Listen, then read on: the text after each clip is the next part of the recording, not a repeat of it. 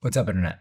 I'm George Edward, a photography YouTuber here on YouTube, and today's video we're going to be talking about computational photography. Big word, but a simple video, I promise. Adobe a little while ago put out an app called Project Indigo that uses pretty in-depth proprietary computational photography algorithm to get a more realistic look out of the images phones take. It's not as digitally sharp and saturated, but they have their own approach. So I thought we would talk through it. It's an app I've been using for a little while now, testing it out, seeing what it can do.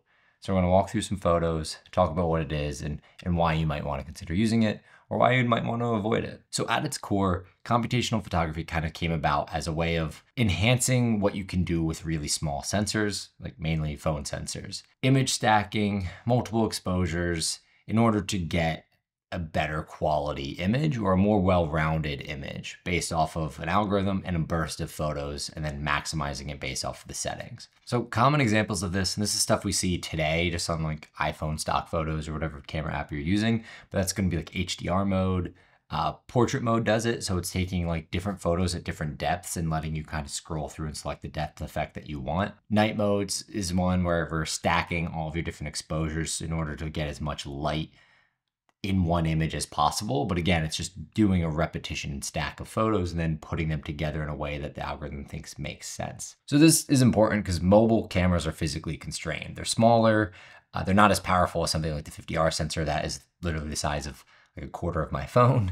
So it's just not going to be able to get as much light in when you're using it. So essentially what we're doing is just giving our phone hardware more manpower, just pushing it past what it could potentially do on its own. But there are some drawbacks to this, and this is kind of what I wanted to talk through, right? Like, what are we starting to introduce by allowing an algorithm to make decisions for us when it comes to our photos? Now, most of us are using a dedicated photography camera anyway, but for a lot of people, the phone is what they get started with and it's what they start using. So finding that Goldilocks of help versus creation or AI created is interesting. When you allow an algorithm to make some choices for you around lighting or color, etc., like how much of it is your own artistic intent and how much of it is the algorithms. And then there's also the subject of like hallucinations. Like what if the app introduces things or removes things automatically that you didn't want to have introduced or you didn't want to have removed? Now, right, we're foregoing some of the creative flexibility that we have and the app is starting to make those choices for us. And then lastly, biases. And so this one I'm not so worried about because I think on Project Indigo does a really good job with color, which we'll get to in a minute, but that's a bias that it is imposing. It is purposefully giving me a softer look and a more filmic look on the image outputs. I think that's why someone like me was interested in it, but it also is a con if that's not something you want to have introduced into your photos. It's not the same as using a raw image and really being able to dial in your color settings because it's doing a lot of that for you. So Project Indigo is an Adobe created app, kind of like a beta testing project, hence why it's called Project Indigo, released on the iPhone App Store for users like ourselves to start using. So one of the leads is actually from Google and I think kind of spearheaded their computational photography initiatives. Now is at Adobe and kind of doing the same thing. And so Adobe sees this as a way to experiment with different camera features, let users take it, beta test it, see if it's good, adopt a lot of feedback, and then re-push it back into their product and change the way that the product works. But the point is it's a photo app for people like you and I to use to test out and to see if we like it. So the goal was just to give users the ability to get the best looking image possible, all the while have more of like a natural or filmic color palette. Again, there's no HDR saturation. Everything in the colors on the output of these images is a bit more toned down and also sometimes a bit more realistic, sometimes unrealistic, but we'll get to that. The app also has loads of like native controls built into it. So you can start to control like your ISO, your shutter, your temp, tint, and then you could even control the amount of photos it's taking when you're taking like a burst of photos. And so that way you're introducing as much into one single composite image as you would like. So all that said, right, we've talked about like what this thing is aimed at doing and why it could be potentially helpful to use. But I think what's the most helpful is what does it actually look like? Like what does the end product of some of these photos look like? So I downloaded this app, I think like a little before I left for Switzerland, so somewhere back in July. And I've been using it for a little over 3 months to get us to today. What I wanted to do is just walk through some of the photos that I've taken over the time I've been using this app, what it looks like, what the experience is like, and why you might want to consider using it, and the main drawback that I see. In no particular order, here's some photos that I've taken when I was actually out in California recently. So I didn't have a lot of time to actually go out and take photos. And I feel like that's where this app helps me the most, is like I don't necessarily have the time to bring my full camera with me, or I'm on a run and I see something that looks particularly interesting. I feel like this app is a good app to use to get me to like a close enough file that I might actually want to use in some way, shape, or form. It's work withable as opposed to just like a standard iPhone photo. But this was on a run, a really gorgeous sunset. So just to compare like what iPhone's images look like, you could see that the darks are really like flattened and muted. You can't really see any of them. Whereas like this is pulling out a lot of the detail out of the dark tones in the grass. It's also adding a lot more blue to the image, but I do think that these are very similarly timed photos and they look very, very different. So as we go through some of these sunsets, you can see the major kind of differences. Like these are all happening around the same time, but you're getting two very different results because the iPhone natively wants to make everything look as good as possible. Whereas this, I think, is having a little bit more of a selective decision-making process take place where it's trying to make it look like the best sunset as possible. What I wanted to compare here is actually how it renders like night scenes, but this was like a little further past in sunset. So this was pretty dark from my eyes here. But when we look at these images, like you can see this tree, I think looks pretty good. Like it looks like if I edited these colors, like I like the detail in this photo. I like the composition.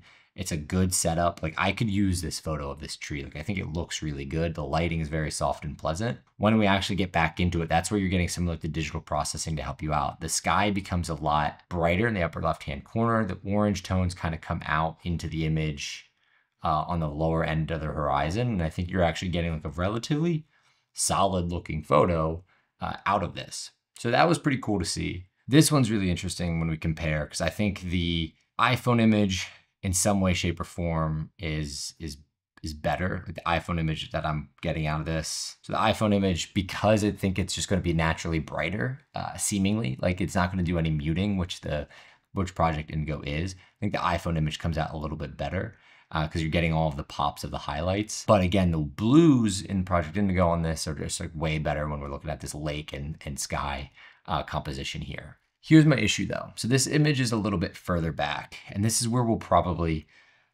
this is the main con, and this is where you'd have to find the right use case for this type of app. Because everything I've shown so far has just been a landscape. So we haven't actually had people involved. And I think that might be where you start to question what it is this is doing. Now, granted, it's just slapping together instances of the same image and doing its best with it. It's not necessarily like using AI to generate too much, but I'm curious if it does a little bit. Because in this image here, I love it. Like I think the colors on this are beautiful. And I just think this is such a pretty image, and the two guys fishing are just in the perfect spot on the frame. It looks great. My problem is when you zoom in on them, they look like they're out of like a video game from like the 90s. Like they're very like cubed, dimensionless, very flattened. And it's probably because they were moving in like the multiple iterations of the photo that it took. But that's where I start to question like what it is that this is doing and how much this is like photography that I'd be comfortable really running with. Because now it feels like we're starting to teeter into a different category of photography altogether. That's one of my main kind of concerns and constraints when using this, is when it comes to people. And I didn't notice it until I took this image, and then that's what prompted me to actually kind of dive a little bit deeper and make this video. So it's interesting, right? It's like, what are the pros and what are the cons? What's acceptable and what's unacceptable? And at what point are we foregoing some of like naturally created art to algorithm and AI created art? And what's the line of acceptability? And I don't know. I don't have the answer to that. But where I'll end this is just one of my favorite photos, which is, I think, highly due to the fact that Project Indigo did such a good job with the colors here. So here's the iPhone photo, just so you can see it, just so I could compare. But then I took this one a little bit more intentionally composed with Project Indigo, and this has been my phone background since I went to Switzerland. I think this looks great. I think this, without me having the ability to set up my tripod and take this image, which I wanted to, but we were in a time crunch to get home, I just used my phone to quickly get this because I knew it was a photo I at least wanted to have, but it's okay that I don't have like the bona fide thing on my 50R. And I think this looks very close to how I would have edited it, but the colors and the way they're overlapping with each other, the green is very sharp, the blue is very sharp, and the orange light on the actual bathroom there is super bright and what you would expect out of like a nighttime photo, which this was in night mode. So I think it does a really good job of like organizing all the information it has in front of it in a very natural looking way, but there's no people in it. And I think that's the biggest caveat. But I wanted to put it on your radar. You know, these things are all tools that you have available to you that you could use at any point in time. And I think this one gives you a decent baseline. One of the things I haven't done though is compare this to iPhone RAW photos. I have to imagine iPhone RAW photo might stand up a little bit more to a computational app like this, but it doesn't necessarily have the quickness as something like this. This is still a JPEG, so it's still a smaller file, but you're still getting a lot of light flexibility out of it. So I think for something like a phone, it can make a lot of sense. So a relatively niche video for you guys this time. If you are in the market for a new phone app, maybe it's of interest to you.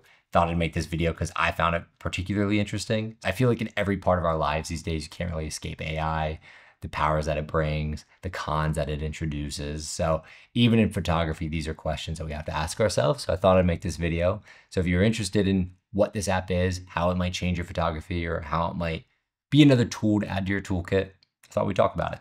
So as always, if you made it this far, I appreciate it more than you know. If you liked it, like it, subscribe if you want to, and I'll see you in the next one. Peace.